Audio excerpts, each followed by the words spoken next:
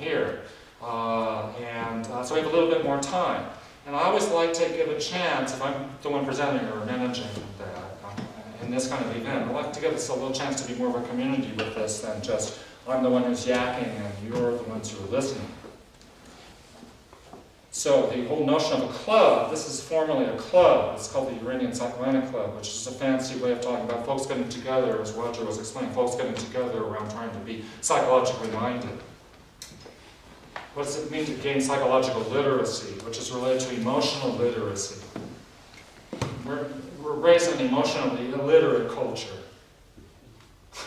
Most cultures have an emotional literacy. Ours is illiterate, meaning there's out to lunch. But it's terrible injustice on that account. How can we deal with all that? So these are passionate issues at stake, ultimately in terms of feelings.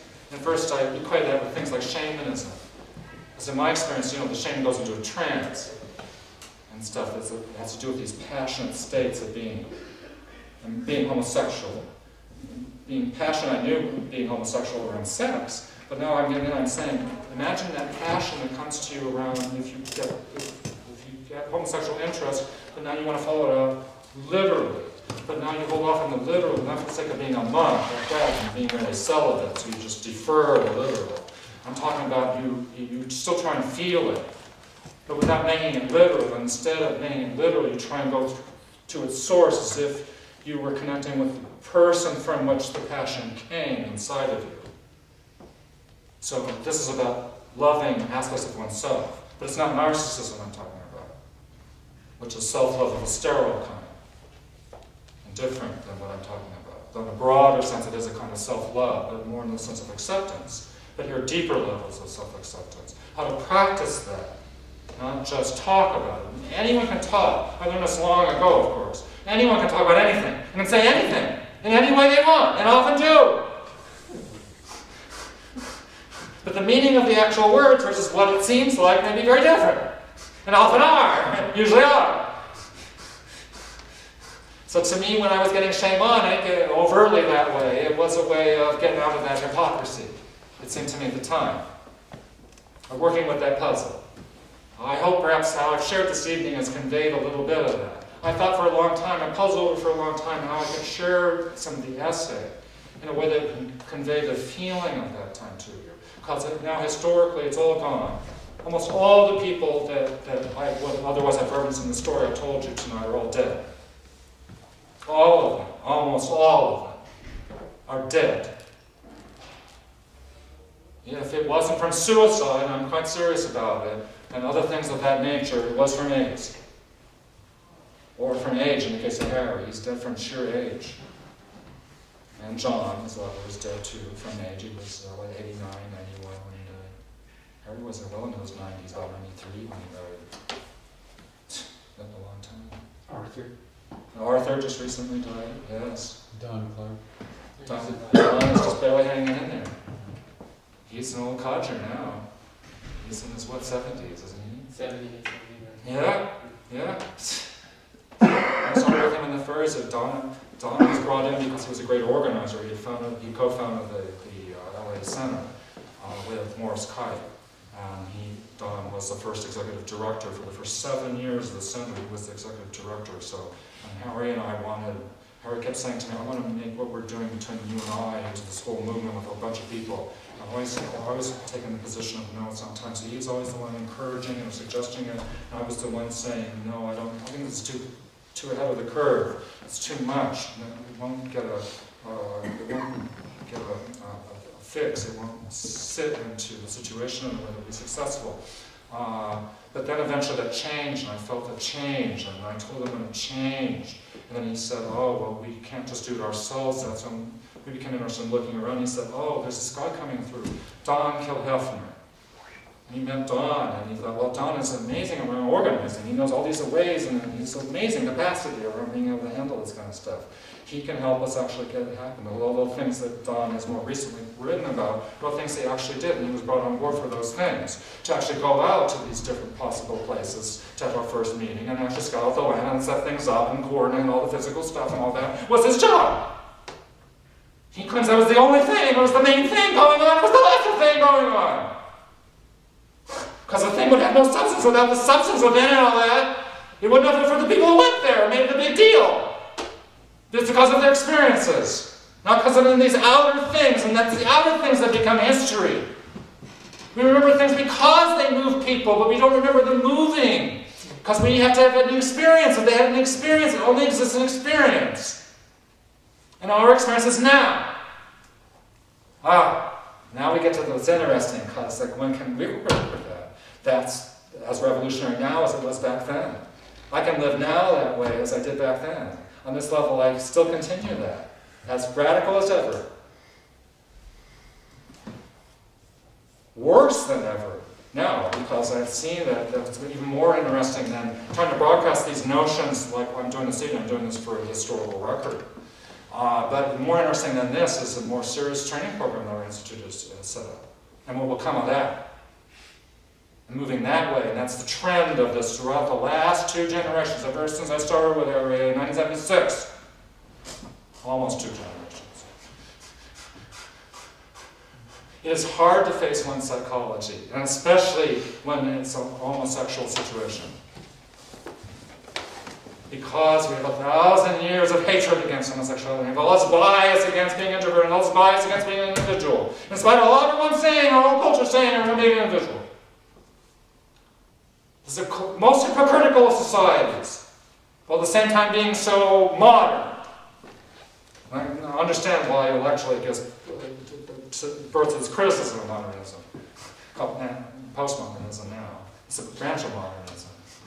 It's a criticism of these so-called advances, like all the Republicans, I call them the Republicans, Democrats and the Democrats. It's one party rules us like China has always ruled us, one party.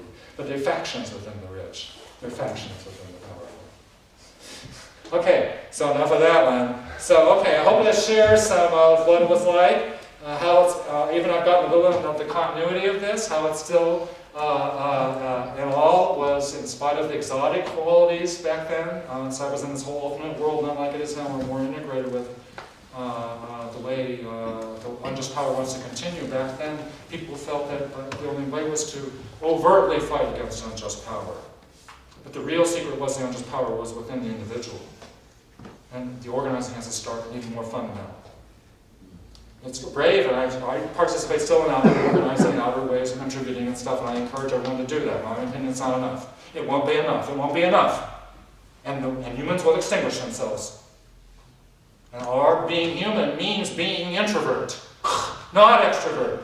As much as we're born of bodies and born in the world. And I'm not talking like a Christian anchorite who's separated from the body and the spirit. But we are human beings. No other creature has this duty, I don't know what to call it, because I don't want to sound like a shaming thing. It's a really humongous challenge when a being becomes self-conscious and doesn't want to be self-conscious. That's our species. We are the species that is self-conscious and doesn't want to be. Even though we all say we want to be. We really act like we don't want to be. It was a dilemma when I was coming up as a younger person, it's a dilemma now. And it will only get more intense until there are no more people, and we've extinguished life on the planet, or people get it. So in my opinion, there's no other way to seriously tackle this. In other words, the level where I'm talking like I said, this level to you is futile. I'm just doing it again for the record and stuff like that. It's good to say it every now and then anyway. But it has no consequence. It's nice. I hope it's appreciated as valuable. But it doesn't matter what I said or don't say. It makes no difference. In terms of the issue, I mean the problem of destruction of the planet. But this way of efforting, encouraging the practice of partnering the experience of one's experience. And I find only a psychological understanding can be useful at doing that.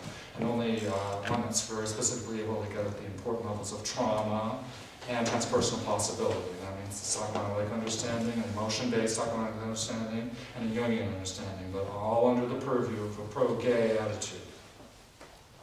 And to implement that is what I'm talking about doing, not talking about it. It's very hard to actually implement these things. Easy to talk about these things. Any of you know, of course, who seriously tried to partner in psychology. personal psychology. Okay, this is plenty enough, I'm sorry. I'm sure, I hope, folks, you're having reactions. And feelings, I want to invite that, whatever it is, whatever you happen to be feeling and experiencing. And that's as much a part of the experience of being here this evening as whatever I've said or not said, whatever I've been or not been while up here. And here I've even gone on longer. Thank you very much for your patience, but I want to make sure we get a chance to invite you also, if you have some comments or questions or feedback for me. We still have a few minutes left. Not a whole lot of time, but I'd like to give a few opportunity if any of you might like to react a little bit. So it's not just me speaking up here, because it's easy for me to fill the time anyway if no one says anything. So I got to watch that one too.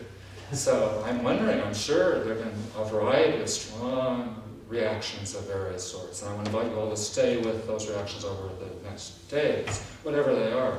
But might anyone be feeling in any way pulled to share some reaction right now, or to comment in some way, to ask a question or something like that? We have a few more minutes left before I have to turn it back over to Roger and end this historical recreation and moment of experience here. Taped moment of experience, but might someone have anything? If you could say your name first. First name. David. I have a burning question. After these works were published, a group of gay men back then tried to enact it or follow it. Excellent question, David. An excellent question. Yes, that's what happened. Is that there were a group of men who were more or less associated with the fairy movement. So these essays were written, and more or less they started out.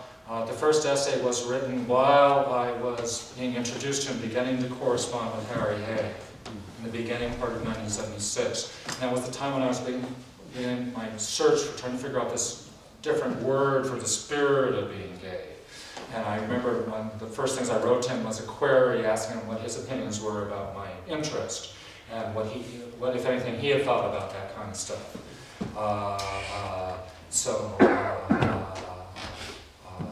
That's what started out, that kind of interest, and with John as well. And he had a group of people he was associated with, but they didn't want to get more serious. And he didn't even want to get more serious. This is people he knew in New Mexico where he lived. He had a circle of loving companions. Even at his level of talking about gay-centeredness, which had nothing overtly psychological about it, these other people that he was associated with, and he was trying to organize in a gay way, and as well as other ways he was an organizer back then with Indians and other people. They didn't even grasp that, folks. That's why he was very discontented at the time I approached him after hearing about him. Which is an odd experience itself. I heard about him earlier that story too as well. I was in the Arthur Evans lecture, and just met a friend of his. He said, "You're weird, just like Harry. You should meet him." He lived in New Mexico. Harry lived in New Mexico. That's how I met him. That's how I met Harry, and that's when I first started to work with him. And then I found that, one step led to the next with Harry, and pretty soon we were associating because it was shocking how much close he was to what he grasped about that kind of gay-centered psychology without it all being psychological.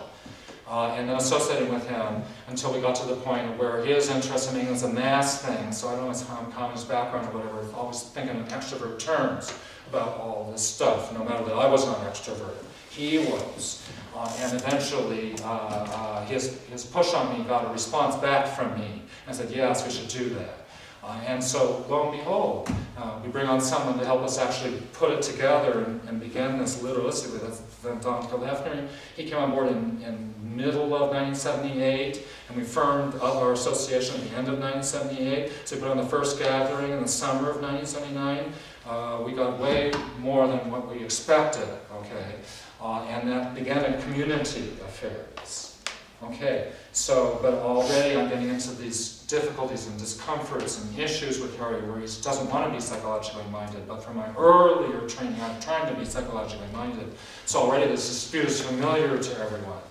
It's not hidden and not secret, at least from my point of view. But it's not bringing about more participation and more involvement in something more serious about like what I was doing myself personally. And I could see not only was Harry showing an epitome of an oppositional attitude, everyone was resistant, only very slowly. So it was like more like over the years here and there, I remained consistent, though the style or level of what I was saying and doing and being might evolve. There was a consistency in it. So over the time, say starting with when I was associated with Chris, and then there were other fairies, people involved with the fairy scene, so we were involved with the fairy scene, but then simultaneously, gradually also involved with psyche,